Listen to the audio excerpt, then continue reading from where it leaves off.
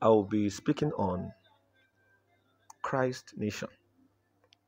Christ Nation. Now, I would like you to know that there is a country called Christ. There's a country called Christ, and the citizens of that country are called Christians. This country is the only safe place in the world. You don't need to buy a car to travel to that country. All you need is Jesus. The moment you accept Jesus, automatically you'll be relocated to that country called Christ. No crime there. So armed forces are not needed. The motto of that country is peace and righteousness.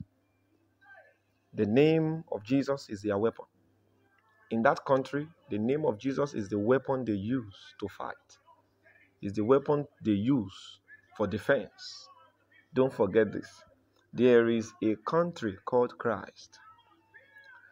The citizens of that country are called Christians. So if you are a Christian, you must understand that you are living in Christ's nation.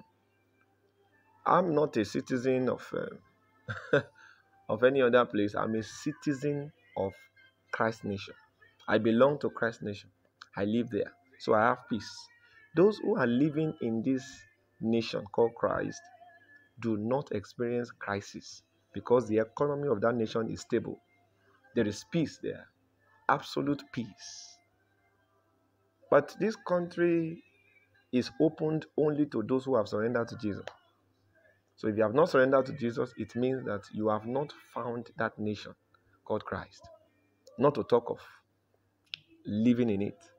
And I can assure you there's no place in this world that is safe. There is no place in this world that is safe except you come into Christ. That's why you see the Bible saying, in him we live and have our being. Meaning that in him, the word him there is pointing to Christ. So Christ is not just a person. Christ is also a place. You can live in him. You can raise your children in Christ.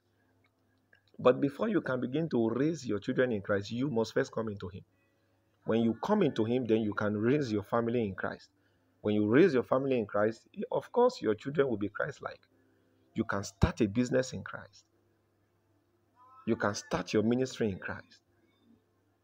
You can do everything you want to do in Christ. That's why the Bible says, in him we live and have our being. Meaning, everything we want to become, we can become it in Christ. Having our being in Christ means becoming all that we want to become in Christ.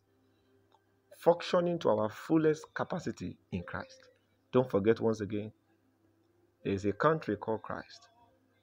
The citizens of that country are called Christians.